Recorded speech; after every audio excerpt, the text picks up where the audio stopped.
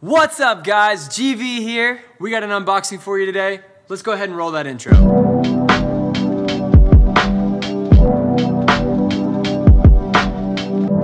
Well, as you could probably tell, we picked up some new gear recently.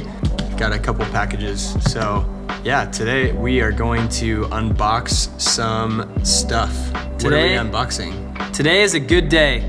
We have been a company now as shooting of this video for about 2.5 years, and we've been shooting on Sony a7 IIIs pretty much the entirety of that time, shooting with 3 simple prime lenses, and really haven't gone outside of that gear. We really decided that this year was the year that we would level up our production and level up our gear, and we found a great deal and pulled the trigger. As you can see, in front of us here is the Ursa Mini Pro G2. This is a 4.6K latest generation camera from Blackmagic. So coming from the a7 IIIs, obviously a huge upgrade. We really bought it for the production readiness as well as its raw capabilities, but just the ability to have dedicated XLR ports and monitoring options, just really enabling us to do bigger, better productions. Yeah, so we'll kind of just really tear down all these boxes, show you guys what's inside, and from there, we really want to just show you how we chose to build our rig. We tried to really find the pieces of equipment that would make it as functional as possible while staying very clean, organized, and not have any loose cables dangling anywhere. So yeah, should we unbox all this? Let's get to opening the boxes. Woohoo! Let's do it. Ooh, I got the good one first. Ooh.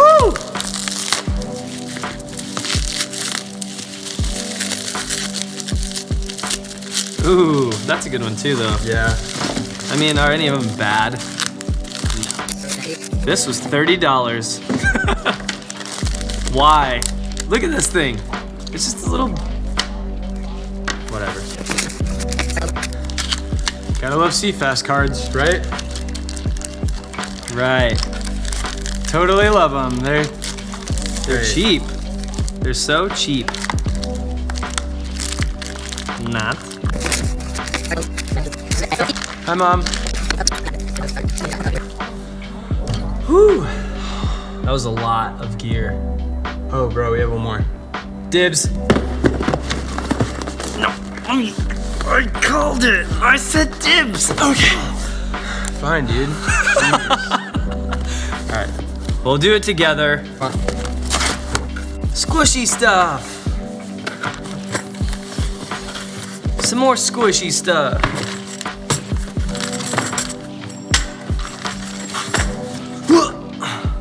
We pretty much got everything that we needed to properly rig this Ursa up. Obviously, we are starting from scratch, just the camera. So I guess, yeah, we can start putting stuff on. I'm gonna start with the top plate. And right here, this is the top plate that we chose. This is the small rig top plate for Ursa. We love small rig. All of this stuff is gonna be small rig. So shout out to you, small rig. Good job. Keep it up. Cool. Top plate assembled. Here we go. Side plate. Here we go. Small rig as well. Was it this one that came with that? We'll put this bad boy right here. Well, it's locked on, but as you can see, it is not straight. So we'll have to get in contact with small rig, see why that's not straight. But for now, we'll leave it. What's next? So, as you can see on this top plate, there is a built-in NATO rail. So we're actually gonna use that for our EVF mount. So we got a NATO rail EVF mount that doesn't fit. So we do it this way.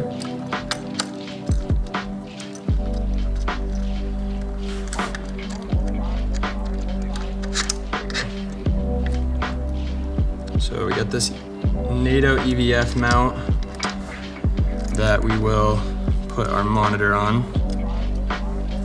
Use that for that one.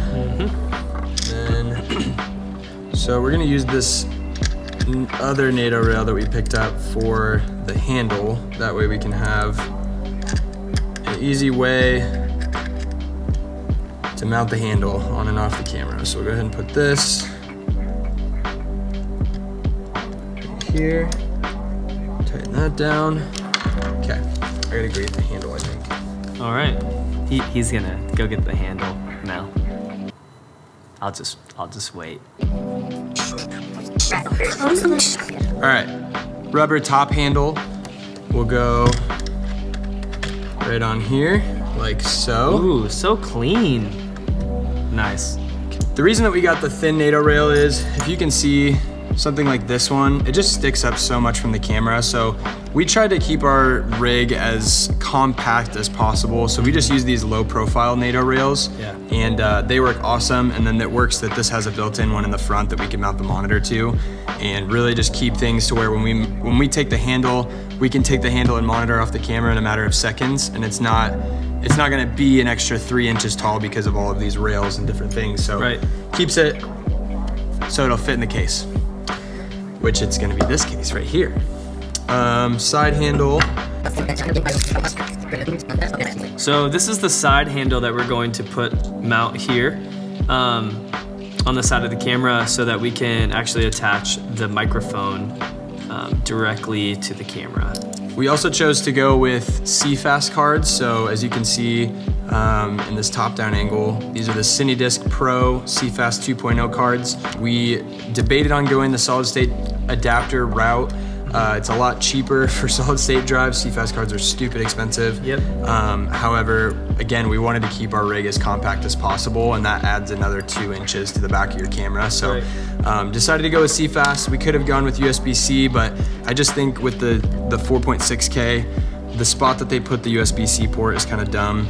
It's inside this LCD, so you can't close it up. You have to remove it. You have to have something to mount it up here, which just adds, again, more bulk, more clutter.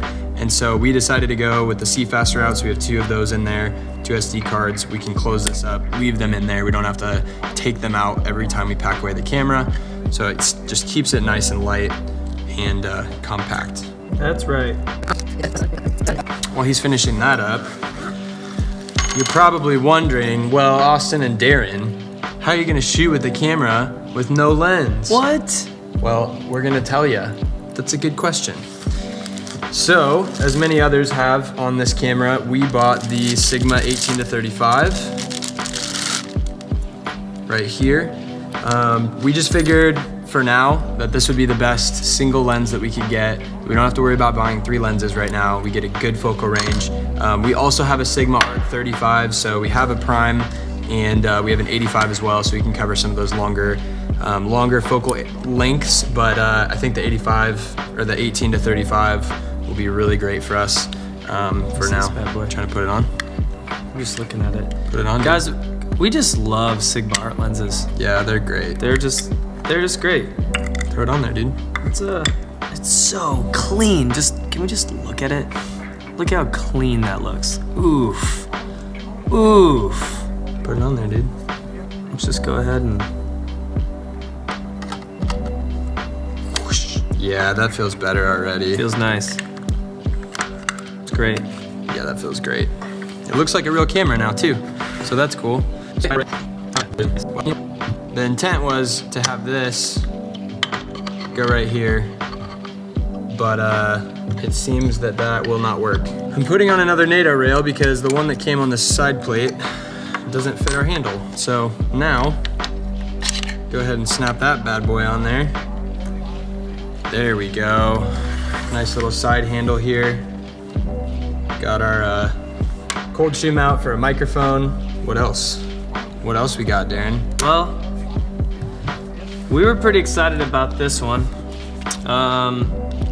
We also love Small HD. We've been using Small HD Focus 5s for a really long time, and then we've been using the 7 and Focus 7. We love them. I know they're the cheaper end, but we can beat the crap out of them. If we break one, we can buy another one. No problem. Well, we upgraded to a big boy monitor. Look at that beaut. Ain't she a beaut? Whoo! Whoo, doggy. Comes with a screen protector, so that's great. We'll be putting that bad boy on here. It does not come with an SDI cable. It does not, So, just so everyone knows. Small HD, Get your crap together. it's a $1,300 monitor. Give us an SDI cable, please. This was $30. Just Put it in the box. put it in the box. So this is kind of the upgrade to the Focus 7, I guess. And as you probably know, if you have a cinema camera, you can't run the Focus 7. Well, you can use a converter, but you can't run SDI into the Focus monitors. They are HDMI only. So this one has both SDI and HDMI along with cross conversion. So you could actually run SDI in, HDMI out to a monitor on the side or whatever. And so, yeah, we just, we debated on the Blackmagic Design's own video assist, but the problem was it had a big old fan in the back, and if we're gonna be doing any on-camera run and gun audio stuff, we don't wanna hear that fan, and I've heard it gets really hot and that fan can get pretty loud. So this does not have fans, so it will not hopefully be loud. And we got a screen protector. Should we put the screen protector on? Look at that. That is a perfect screen application right there. If I do say so myself. So there we go. That's a freaking beautiful monitor. Keep that nice and clean. All right. Should we put this on this bad boy? Yeah, you want to grab that off the camera. Make sure that's nice and tight so your monitor doesn't flop around. Yeah, you don't want no flopping. That's for sure. Ooh. Ooh. Yeah, that makes me happy right there. This one rotates too. Should we see if our SDI cable will reach? Dang, this thing's stiff. Sick. So we got a 6-inch cable, SDI cable, because we didn't want to have a bunch of wires hanging, and 6 inches seems to be just enough. That's what she said. Next, batteries. So we got these are the Core SWX 98 watt hour, or yeah, sure, whatever that means. Yeah. Nano 98s. They're not huge. We have a bigger one, but for something that's small, lightweight, and compact, we have a couple of these. These came with a camera from the party on Facebook that we bought it from. So we'll go ahead and lock that in. I'll put these on. Yep. Just Sony L style batteries. Okay, what's next? Should we turn it on? Just turn it on. All right, let's flip this bad boy on. SDI, here we go. Here we go. All right, there's our video input for SDI. Let's go ahead and turn our backlight up. Wow. The thing is bright for sure. That is a beefy rig right there. Yep. So yeah, this is the first time we have seen our camera in fully operating mode, aside from getting the microphone on there and the base plates and little things. But so we're pretty excited. This is a big deal for us.